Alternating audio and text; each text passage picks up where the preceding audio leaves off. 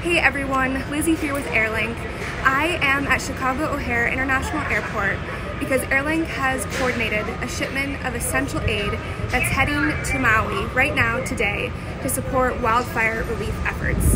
Airlink has a key role in this response, which is to facilitate responsible donation of aid to not overwhelm local efforts, but to work in tandem with them, to provide our logistical expertise for our NGO network, to move supplies from point A to point B, and to secure free airlift, to make sure that transport costs are not a barrier to response. This shipment we're moving today is on behalf of Convoy of Hope, and it is filled with a variety of contents, from hygiene kits to canned foods and shelter kits. Those shelter kits will be critical to help the nearly 4,000 people that have been displaced by these devastating fires.